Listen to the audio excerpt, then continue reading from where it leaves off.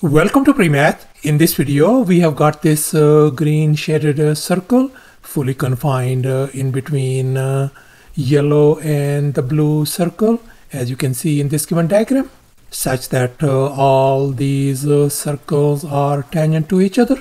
And moreover, the center of this yellow circle is P, the center for blue circle is Q, and the center for this green circle is T. And their points of tangency are A, B, and C respectively.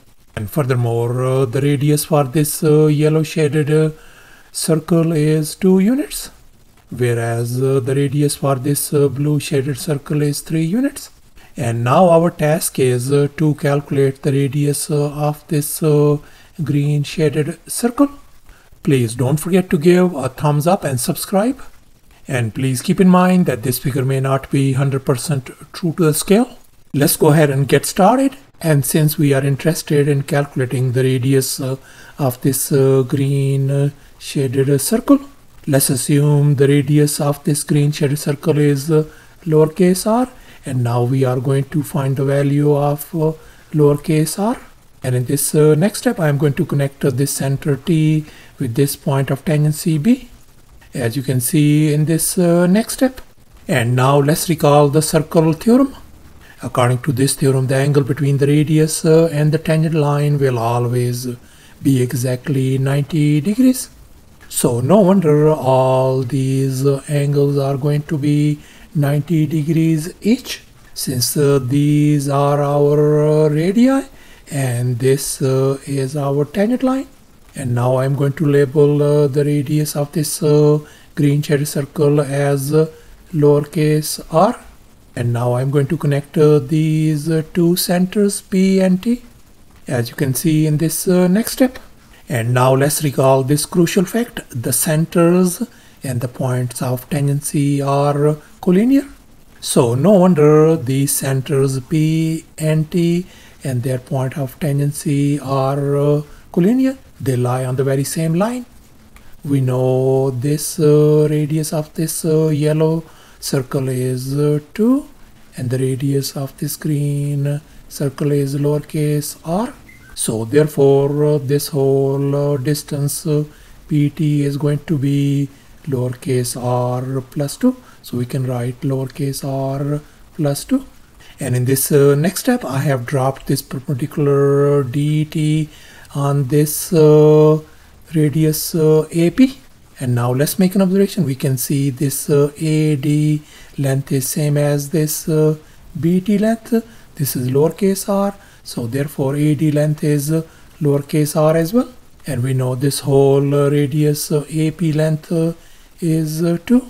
So therefore this PD length has got to be 2 minus r. And now we are going to focus on this right triangle PDT, and I'm going to label this segment DT length as x. Then this distance AB length is going to be x as well. And now we are going to apply the Pythagorean theorem on this triangle. And here's our Pythagorean theorem: a square plus b square equal to c square. And in our case, our hypotenuse is r plus 2, whereas our two other legs are x and 2 minus r. Let's go ahead and fill in the blanks in this Pythagorean formula. So we got x square plus 2 minus r whole square equals to r plus 2 whole square. Let's simplify. We are going to get x square plus that's going to give us 4 minus 4 times r plus r square equal to r square plus 4 times r plus 4. And now we can see r square gone, 4 and 4 are gone as well. And now I'm going to move this 4r on the other side. So x square is going to be equal to a times r. And now I'm going to undo this square by taking a square root on both sides. So therefore our x value is simply turns out to be 2 times the square root of 2 times r. So thus our x value simply turns out to be 2 times the square root of 2 times r. And in this next step, I'm going to connect this center Q with this center T, as you can see in this next step. And here we can see this is the radius of this blue circle, and this is the radius of this green circle. So therefore this blue radius is 3 and this green radius is lowercase r.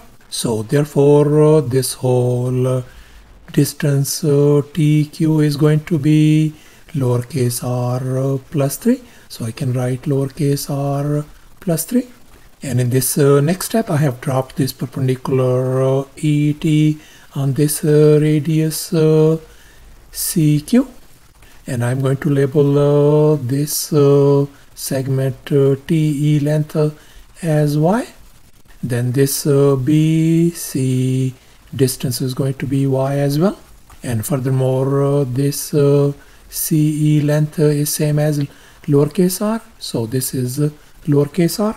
And this whole radius CQ is 3. So therefore this segment QE is going to be 3 minus r. And now we are going to focus on this other right triangle QET. And we are going to apply the Pythagorean theorem on this triangle as well. And here's our Pythagorean theorem once again, a square plus b square equal to c square. And here our hypotenuse is r plus 3, whereas our two other legs are y and 3 minus r. Let's go ahead and fill in the blanks in this Pythagorean formula. So we got y square plus 3 minus r square equal to r plus 3 square. Let's simplify. We're going to get y square plus 9 minus 6r plus r square equal to r square plus 6 times r plus 9. And here we can see r square gone, 9 and 9 are gone as well. So we are ended up with the y square minus 6r equals to 6r. And now we are going to add 6r on both sides. This is gone. So y square turns out to be equal to 12 times r. Now I'm going to undo this square by taking a square root on both sides. So therefore y value simply turns out to be 2 times the square root of 3 times r. So thus our y value simply turns out to be 2 times the square root of 3 times r. And in this next step, I have dropped this perpendicular BF on this radius CQ.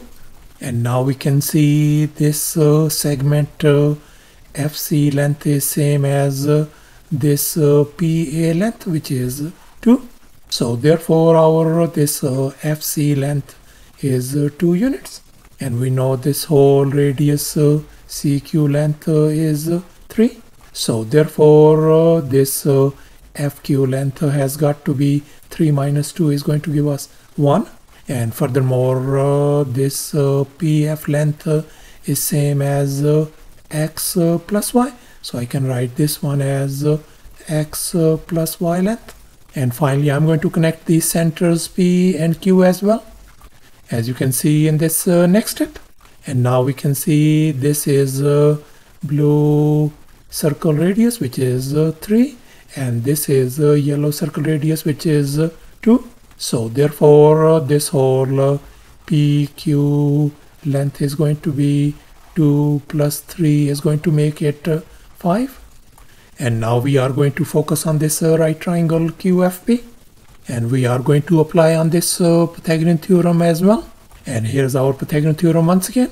And here our hypotenuse is 5, whereas our two other legs are 1 and x plus y. Let's go ahead and fill in the blanks in this Pythagorean formula. So we got x plus y whole square plus 1 square equals to 5 square. And here our x value is 2 times the square root of 2r, and y value is 2 times square root of 3r. We are going to substitute those values over here. As you can see in this next step, I have substituted those values. And here in this next step, 2 is in common in between.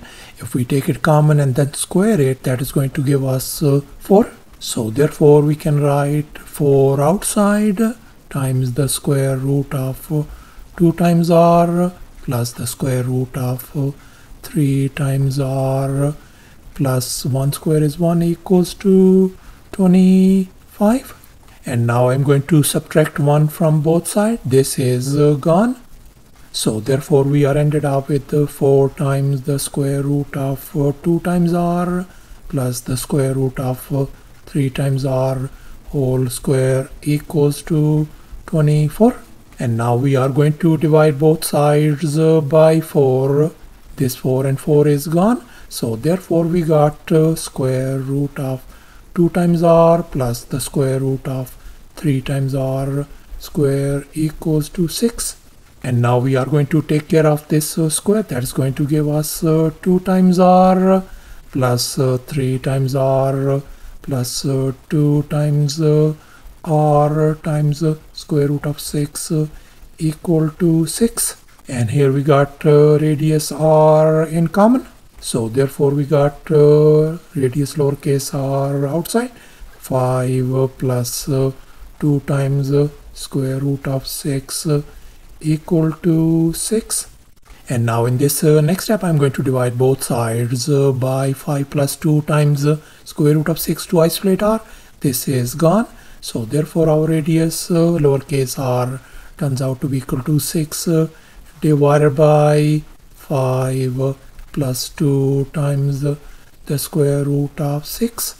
And now we are going to rationalize this denominator. So therefore we are multiplying and divide by the conjugate 5 minus 2 times square root of 6 divided by 5 minus 2 times square root of 6 as well. And now I'm going to multiply these numerators, and likewise we are going to multiply these denominators as well. And now let's recall this famous identity: a plus b times a minus b is always equal to a square minus b square. We are going to apply this identity on this denominator. So that is going to give us 5 square minus 2 times square root of 6 whole square. That is going to give us 25 minus 24. That is going to be equal to 1. So thus our this denominator value simply turns out to be 1. So therefore our radius lowercase r is going to be, I'm going to distribute 6 over here.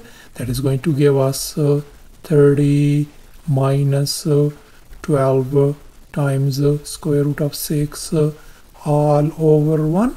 So therefore the radius lowercase r of this green circle turns out to be 30 minus 12 times square root of 6 units. So thus the radius of this green circle turns out to be 30 minus 12 times square root of 6 units. And that's going to be approximately equal to 0.606 units as well. Thanks for watching, and please don't forget to subscribe to my channel for more exciting videos. Bye.